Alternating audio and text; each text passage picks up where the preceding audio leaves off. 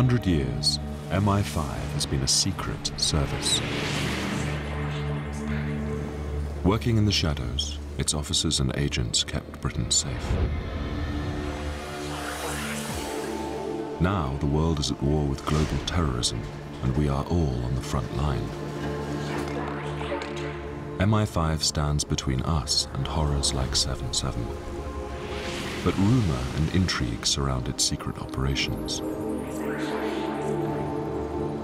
So now, for the first time, MI5 has opened its files, and we can discover more about the allegations that they plotted against a prime minister, or that a famous trade union leader was a KGB agent, and why 3 terrorists were shot dead in Gibraltar.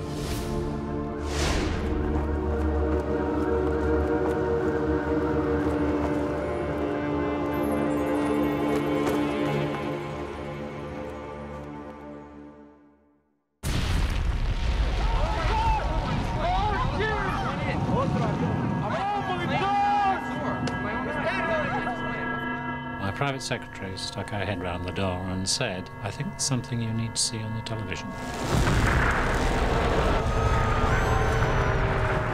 Sir Stephen Landor was head of MI5 when 9/11 changed the world. He has never spoken on television about the atrocity, nor his role as one of those leading the counterattack against global terrorism. As we were standing looking at the smoking tower, it was pretty obvious to us that this was Al-Qaeda. And that's what I said to the Prime Minister at 4 o'clock, that I thought it was UBL. UBL was Osama bin Laden. Suddenly, under the blue skies of New York, terror had a human face. And Sir Stephen and MI5 knew who he was. They had been watching Al-Qaeda since the mid-1990s. We knew the world had changed because of the suicide bomber. It was the beginning of a new world, really. The intelligence community and politicians on both sides of the Atlantic reacted swiftly. America went into lockdown. All transatlantic flights were cancelled, bar one. Within 24 hours, a C-130 Hercules secretly took off from RAF Brize Norton, bound for Andrews Air Force Base in Maryland. The 3 security agencies of the British government were sending their officers. Eliza, my successor, went with the chief of SIS and the director of GCHQ. And they flew from the UK to the US.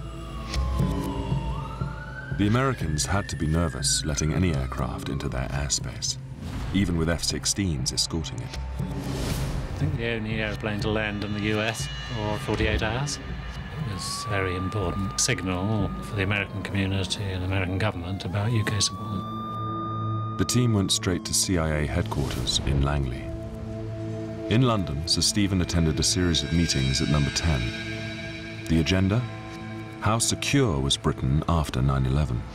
There was the Prime Minister, John Scarlett, who's the chairman of the JIC, and there was me, sitting on the sofas, and we talked about who'd done it, what it meant. Would the UK be a target? Yes, probably. We talked about the training camps in Afghanistan and how they were sort of part of this conspiracy. That's where the planning had probably been done. And our concerns about, you know, who was at the camps and when they might come back, and trying to get your head around what would this mean for us. Were we going to do a whole lot of scenario planning of nuclear bombs on Westminster Bridge and all that sort of thinking. Since 9/11, MI5 has uncovered more than a dozen plots to murder thousands of innocent Britons. But it's not the successes we always hear about. Failures are horribly and spectacularly public. The nature of terrorism is such that when things go wrong, it's jolly visible, because a bomb goes off, or people are killed, or some atrocity.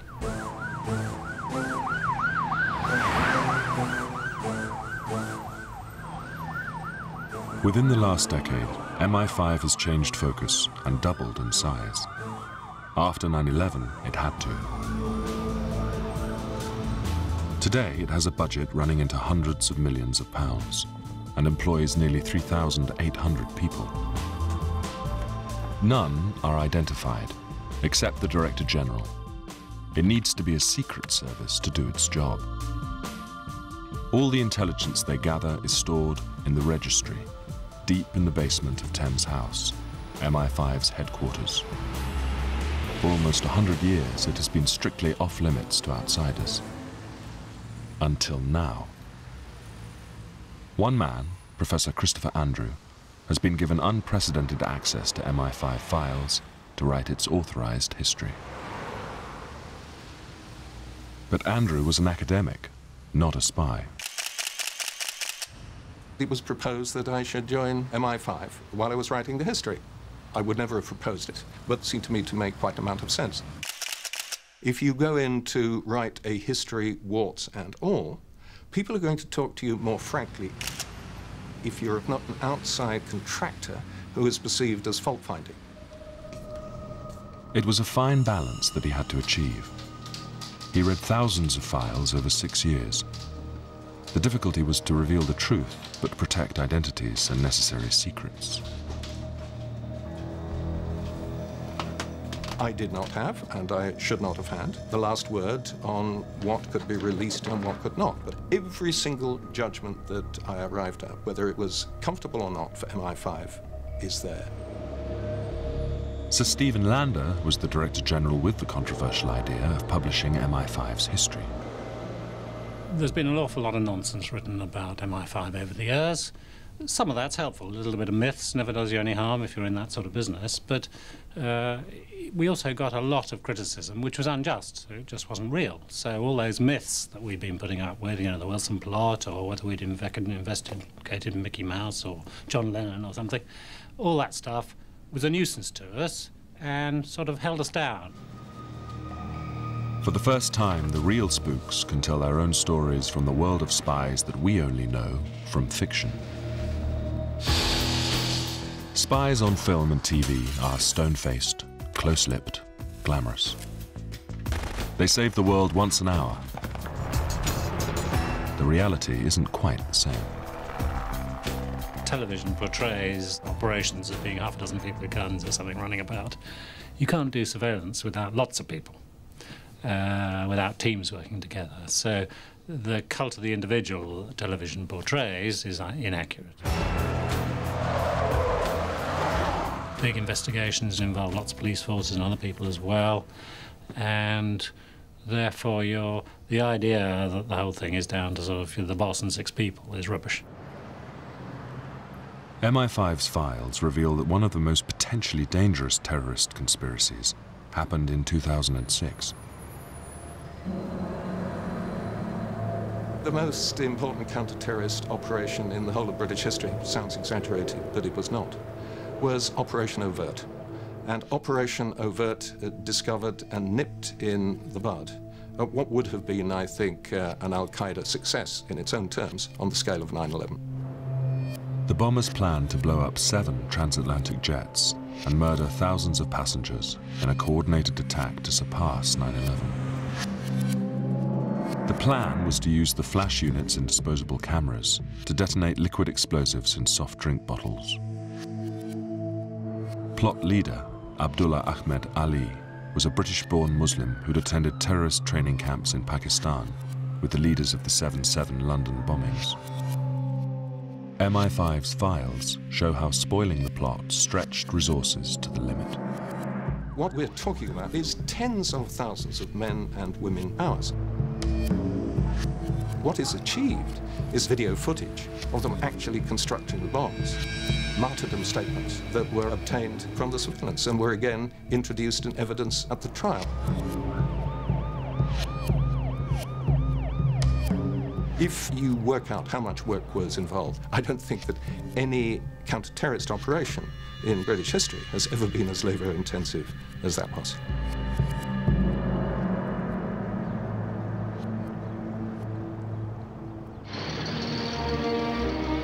When MI5 began in earnest, just before the First World War, Vernon Kell, its first Director General, had a staff of 16, including the caretaker. Even so, its success rate was surprisingly high. It was still a small organization when World War II broke out in 1939. But the German threat was bigger this time. The result was a chaotic and ill-planned expansion. Friends of friends and those with the right connections were hastily hired. For quite a long period, people who joined Five joined because they knew somebody in it and they were recommended. So there was there were personal relationships built up sort of before you became a member of the organisation. Lady Cynthia Poston, daughter of the Duke of Albemarle, had been presented to King Edward VIII in 1936. Lord Chamberlain, the Earl of Cromer, and walked past before the Duke and Duchess of York and the Duke and Duchess of Kent. Oh, well, they were what is described now as upper class. They all came from the top levels of society. My stepmother knew Sir Vernon Kell, and I went up for an interview at the War Office and was interviewed by Miss Dunsterville. She was an elderly lady, unmarried, presumably. And the next day, she gave me an assignation to go to Wormwood Scrubs. It was here that MI5 began planning Operation Double Cross.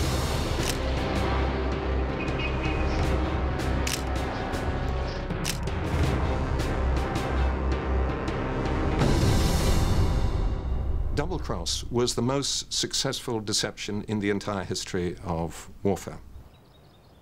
All German spies who are landed in Britain, with the exception of one poor man who lands in Cambridge and commits suicide, are all captured, every single one of them. After capturing them, they turned most of them, creating double agents who fed misleading information back to their German spy masters. It mattered enormously because Hitler bothered a lot about the reports that came from his agents in England, all of whom he believed to be genuine German spies, all of whom in fact were MI5 agents. And he based a lot of his plans on information that came from these spies, which was quite untrue. MI5 were amazed by the incompetence of many German agents. They used rather odd and not, in Five's opinion, very high-class agents. They sent over a lot of thugs, one highly distinguished burglar who changed sides just as well, and Five was surprised they didn't use higher-class agents. They were all sent by the Abwehr, the armed forces intelligence staff, rather than by the SS intelligence staff, which was a much more formidable and much more able body of men. This was probably on the Germans' part a mistake, but from which Five benefited. MI5's most successful double-cross agent was a Spanish businessman, Juan Pujol, codenamed Garbo after the film star. Garbo helped fool the Germans into believing the D-Day plan was to land in Pas-de-Calais, not Normandy. After the war, Garbo received an MBE from the Queen. He'd already been awarded the Iron Cross by Hitler. When Garbo gets the news that he has been awarded the Iron Cross, he radios back to his German intelligence controller, "At this moment, I am so overcome by emotion that I cannot put my feelings into words." Why not? He was rolling around on the floor, helpless with laughter, and so was his MI5 case officer. Double Cross shows the extraordinary British talent for really superior practical jokes. But the outcome was nearly not so comical. MI5 files show that tragedy was narrowly averted. For the first time, it can be revealed that 2 German agents did penetrate MI5. MI5 was penetrated by 2 people who had a previous record of working as Abwehr agents. One was a man called Volkert van Putrik and somebody called Jack Hooper. The 2 agents had been working for MI6 in Holland. Their cover story was that they were fleeing the German invasion. MI5 bought it and employed them. Luckily, they did not advance high enough in MI5 to jeopardize double-cross. Only after the war ended did the pair's true allegiance come to light. When Wormwood Scrubs was bombed in 1940, MI5 moved to the more salubrious surroundings of Blenheim Palace.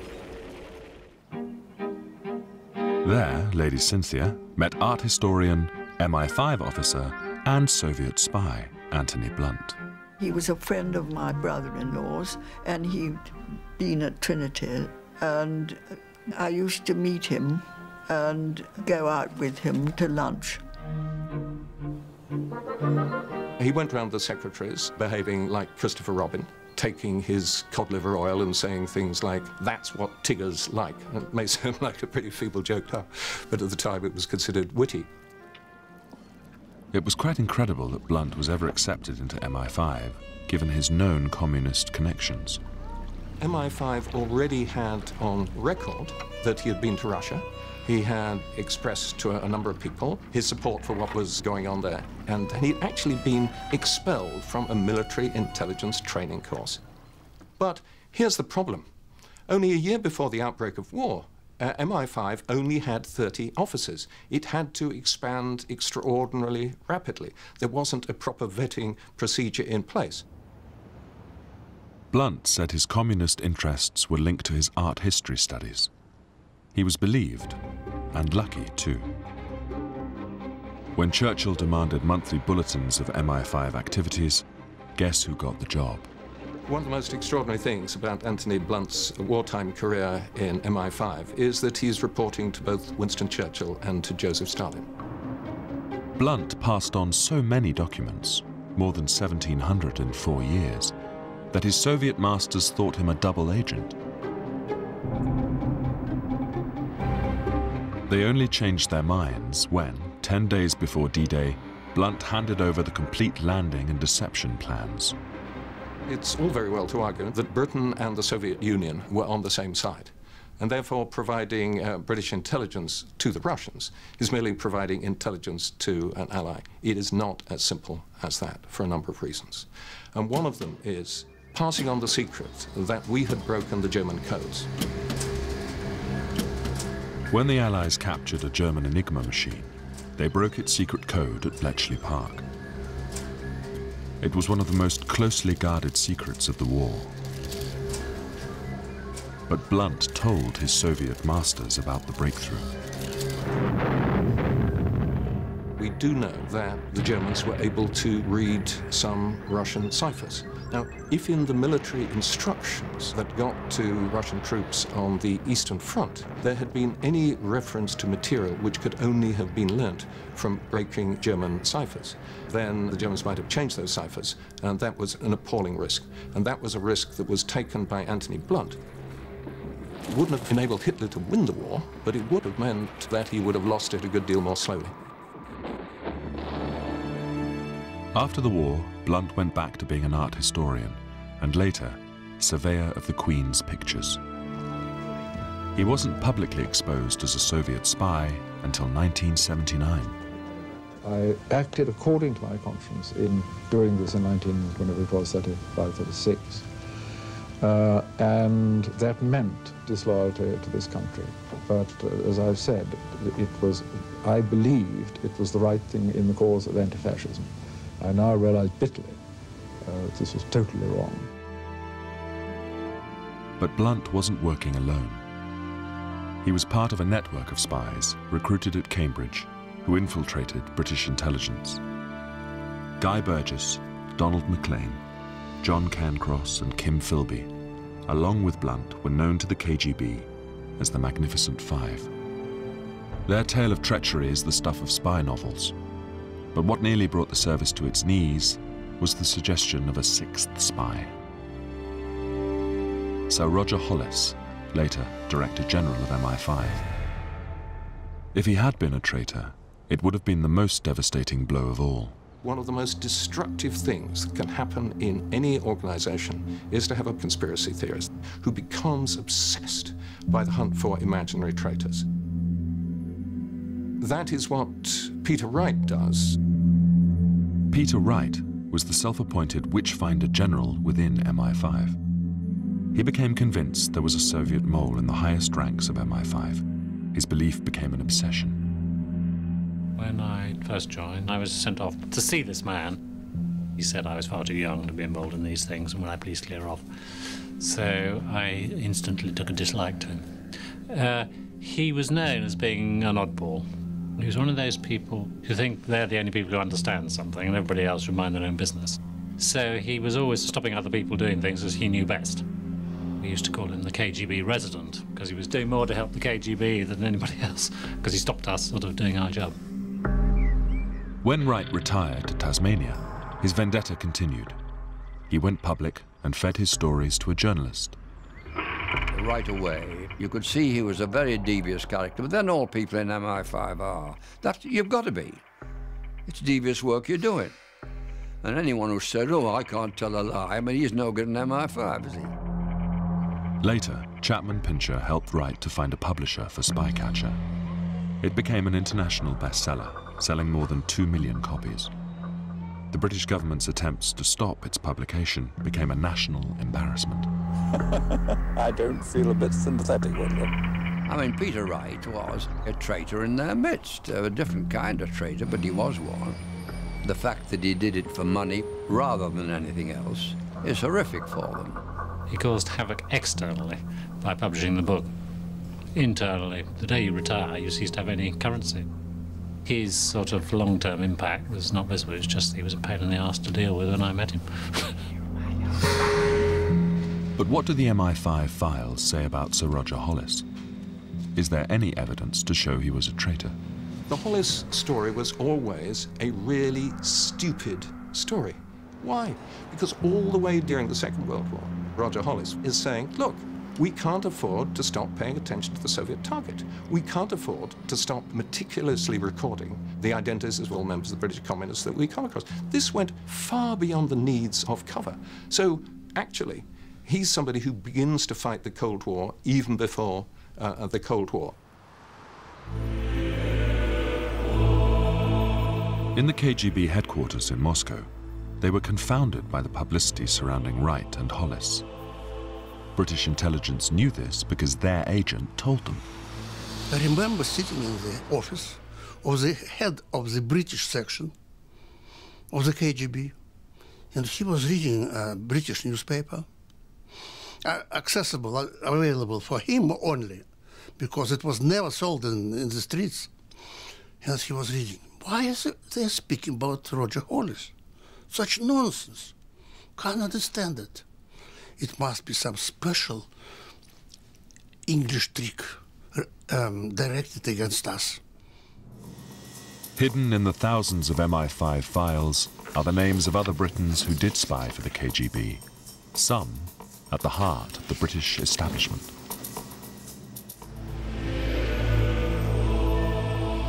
The idea that a future British Prime Minister could have been a Russian spy is almost unthinkable.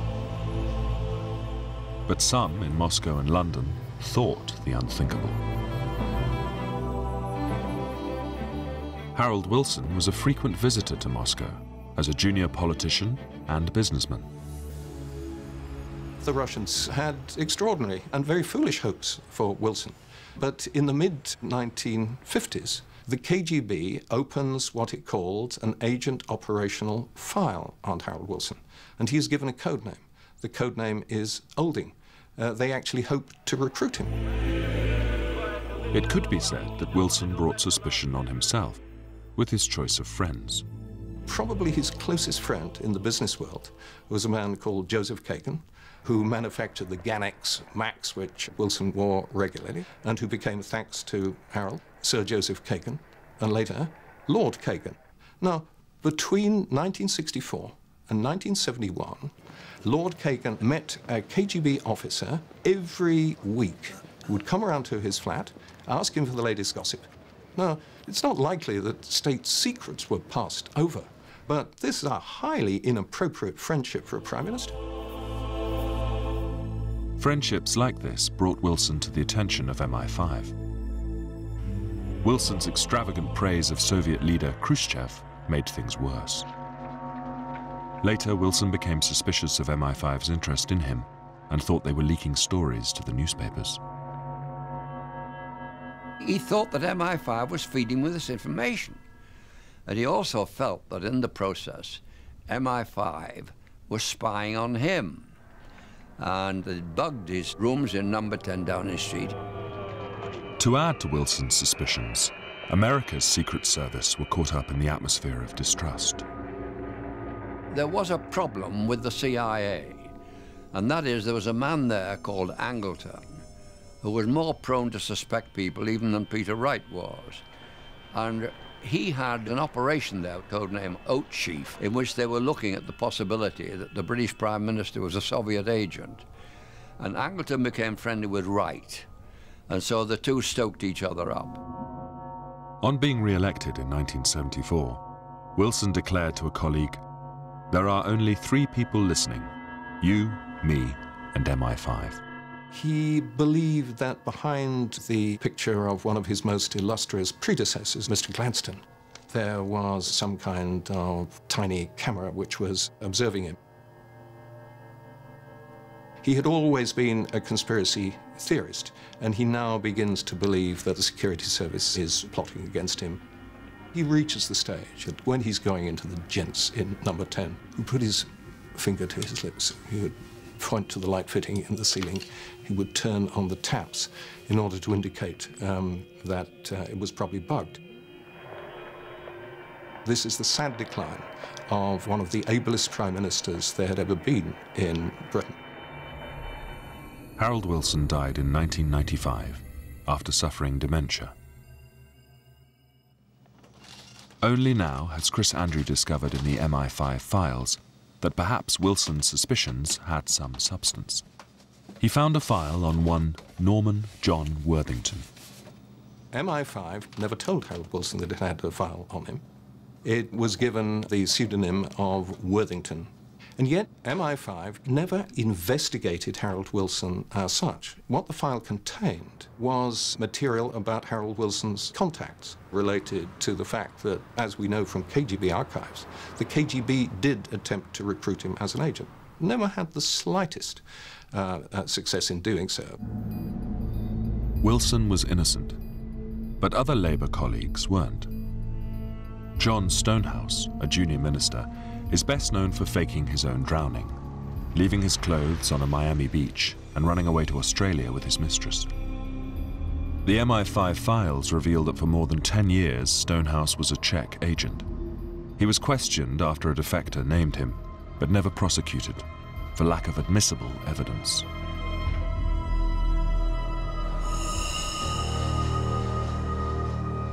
But MI5's files have revealed a more serious case of potential treachery, this time by a major trade union figure.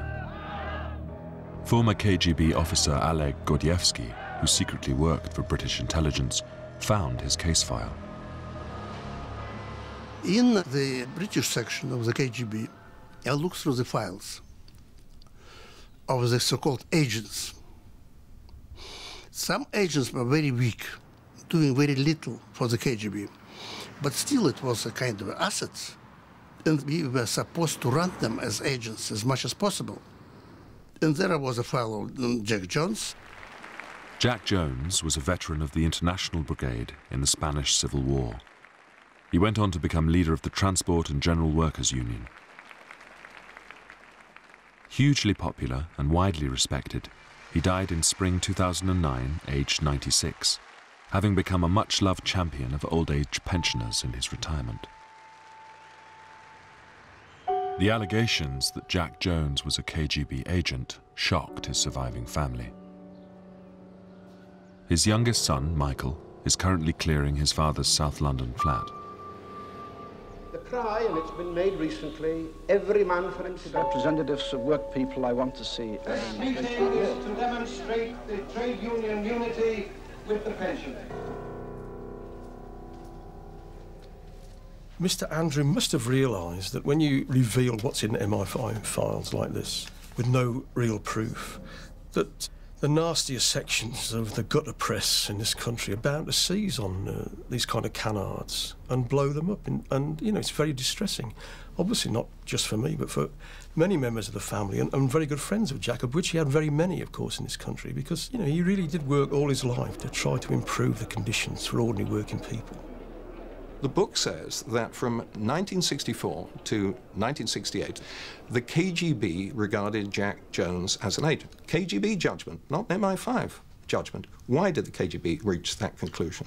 Because during that period of 4 years, Jack Jones was willing to provide confidential but not secret and certainly not classified Labour Party and trade union material to a contact in the Soviet embassy, for which the KGB was ever so grateful.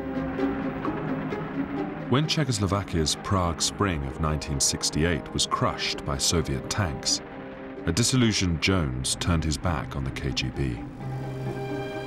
In 1982, Oleg Gordievsky was posted to London. There was a telegram. Please resume the contacts with our old agent, Jack Jones. So very unwillingly, I visited him at his flat and invited him to a restaurant. And then I asked the head of station, should I give him money? And he, knowing a little bit of Jack Jones's background, he said, yes, give him some cash. What is claimed is that Gordievsky slipped him £250. It's ridiculous. Why? My father would never take money for anything like that. I mean, he twice turned down the offer of being in a House of Lords. He was offered endless directorships of companies. He could have feathered his nest over and over. We could have been living in a mansion house. I showed him the list of the trade union leaders and asked him to describe each of them. Who of them can be recruitable for the KGB? And he wrote on that list who was recruitable for the KGB. He was absolutely proper and very, very valuable agent for the KGB, distinguished agent of the KGB. He was very respected by the KGB and very much loved by the department because he was a dream of the KGB, so brilliant and so useful and so well-disciplined. These are just reports from a notorious double agent. I don't know why I should believe anything he says, really. I mean, he was obviously a professional liar. Gordievsky may yet drop another bombshell. He claims that there is at least one other important political figure from that era whose Soviet contacts are suspicious. The security service has got reasons to keep some names still secret. So Christopher Andrews' book is 1,000 pages, but it's not the whole truth. It is probably only 3/4 of the truth. Until the late 1960s, MI5's resources had been devoted to counter-espionage, defending the nation from spies at home, abroad, even within. But then, a new threat emerged. The Provisional IRA began a campaign of shootings and bombings across the United Kingdom, repeatedly striking at the heart of the British establishment. The lead intelligence role in Britain was run not by the service, but by the Metropolitan Police. But MI5 did have the lead role in Gibraltar. So the biggest ever deployment till that point of MI5 against the IRA takes place not in the United Kingdom, but in Gibraltar.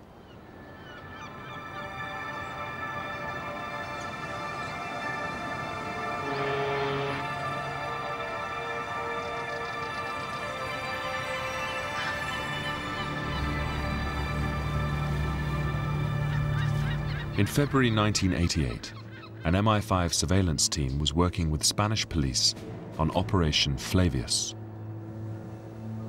The events which followed became an international controversy. The flames were fanned by a TV documentary, Death on the Rock.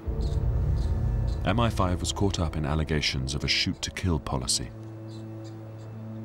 The files show that Siobhan O'Hanlon, a known provisional IRA explosives expert, was spotted crossing the Spanish border into Gibraltar. An MI5 surveillance map survives of her precise route. It shows her going into the Gibraltar Cathedral to light a candle, say a prayer. She believed in the justice of her cause. O'Hanlon was on her own surveillance mission. The IRA's target was the Royal Gibraltar Regiment's changing of the guard ceremony. MI5's files show that O'Hanlon watched the ceremony, then, excitedly, phoned Danny McCann, a known IRA hitman. Then she headed back across the border. But when she's back in Spain, she spots Spanish surveillance, so she goes back to Ireland, and that saves her life. According to the files, Siobhan was replaced by Mairead Farrell. MI5's role was to coordinate intelligence, plan a response to the IRA team, and guide and advise the police as the operation unfolded. Events reached a climax on Sunday, March the 6th, 1988. At 2:25 that afternoon, Farrell and McCann were observed crossing La Linea checkpoint on foot by an MI5 surveillance team. A third terrorist, Sean Savage, drove across the border unnoticed. Later, the three met in a park. At around 3:40, an SAS team intercepted and shot all three dead. Did the soldiers give a warning? They didn't give them the option of surrendering or defending themselves. They just killed them, and I think that was not a good thing. I don't think it was right and proper. The MI5 files paint a picture of the SAS team facing a classic dilemma. They said they couldn't risk the parked car being a car bomb or the IRA team drawing weapons. But it turned out that the IRA team was unarmed and there was no bomb in their car. What you have to say is there were plenty of opportunities to arrest those IRA members before they got into Gibraltar. And since they were unarmed, could they have been taken without shooting? Perhaps.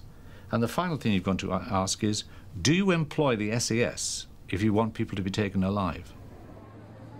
I'm entirely satisfied from looking at files that this was not shoot to kill. If there had been any deliberate intention to shoot to kill, then press lines would have been prepared to explain why it was that they'd been killed. One of the reasons for the confusion afterwards is that there was absolutely no government line on why these three people had been shot, which is why ministers contradict themselves the following day. If there'd been a deliberate policy, the story would have been worked out in advance. I think that one of the problems that Christopher Andrew has got with this book is that he is a historian who tells the truth, but he's writing the history of an institution, an organisation that doesn't always tell the truth. In fact, most organisations don't. They have this thing called the institutional truth. It's not what happened, it's what the organisation wants the rest of the world to think happened. Indeed, they may persuade themselves it happened, but it didn't. An inquest absolved the SAS of any wrongdoing. Later, the European Court of Human Rights ruled the killings unnecessary. MI5 felt damaged by the Gibraltar incident because if you are accused in a BAFTA-winning film of operating a shoot-to-kill policy, and many people believe that, then both your reputation and your morale is necessarily affected. 3 years after the Gibraltar shootings, another IRA operation in the heart of the British government put MI5 in a central counter-terrorism role. In an audacious attack, the IRA fired mortars at 10 Downing Street, just as Prime Minister John Major was holding a cabinet meeting. Major said afterwards that he had been told that if the mortar, which was fired from a white van on Horse Guards Avenue, had got 10 foot closer, there would have been deaths in the cabinet room. And it was very close to being the biggest success in the entire history of Irish Republican terrorism. It was a turning point. Major was very, very annoyed. He reached the conclusion that it was time for the lead intelligence role against the IRA on the British mainland to be transferred to MI5 for the first time. Soon afterwards, it emerged that Major's government was involved in back-channel conversations with the IRA, contrary to official policy. The files in MI5's headquarters confirmed that a number of its officers were instrumental in making these talks happen. We were intimately involved in these discussions. They were really important, I think, because they started the process, or they reinforced the process of the provisionals thinking about politics and thinking about the potential for political gains absent violence. This will be the image remembered in history. The Ulster Unionist and Sinn Féin leaders applauding the same thing. With Irish terrorists laying down their arms in favour of the ballot box and the Cold War over, MI5 was looking at an uncertain future in the late 1990s. Then a new adversary appeared, bigger than any that had gone before. When 9/11 shocked the world, Al-Qaeda was already on MI5's radar. But no one was prepared for suicide bombers using planes. The service was slow cottoning on to Al-Qaeda. So was the whole of Whitehall. So was the whole of the media.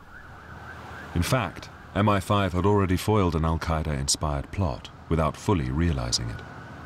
So far as we know, the first Islamist bomb factory, almost established in Britain, happened over a year before 9/11. Fortunately, the man who was seeking to establish it, who was somebody called Moinul Abedin, was under surveillance. He was caught in Operation Large. He was arrested. He is now spending a long time in prison. At that stage, we were rather thinking about foreign nationals coming into the country, because that's what we'd hitherto seen.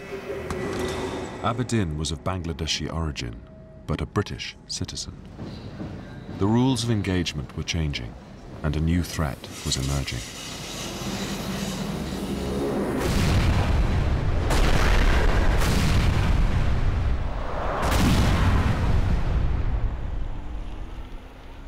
The events of 7/7 shocked MI5 and the police counter-terrorism unit. They had not expected homegrown suicide bombers. It became clear within a day or two that what we were looking at was British suicide bombers, a completely new challenge for us and one of the biggest changes in terms of directing a response to counter-terrorism. Now what we see is just simply a determination to kill as many people as possible. That seems to be the ambition of terrorists both here and overseas, and the casualty toll is immeasurably higher than it was from the Irish terrorist threat. The thing about the IRA is they always wanted to go home and have a Guinness. They weren't, martyrs. So you could sort of take some ranging shots as to what they might do, which were easier than current targets. If we can learn anything from history, it's that Al-Qaeda and those groups actually repeat their targeting, they repeat their attack methods. They've tried it before, they tried it in 2006, and I have no doubt at all that they will try it again. After 7/7 came criticism. Why hadn't MI5 identified and stopped the bombers? The Intelligence and Security Committee concluded that the number of potential terrorists was greater than the resources MI5 had to deal with the threat. 4 years on, MI5 is being called to answer another allegation: complicity in torture. Binyam Mohammed al-Habashi, an Ethiopian-born UK resident, claims he was tortured in Pakistan and Morocco, and that his torturers received questions and materials from British intelligence. The allegations are still unproven, but if true, run contrary to an MI5 ethos established during the Second World War.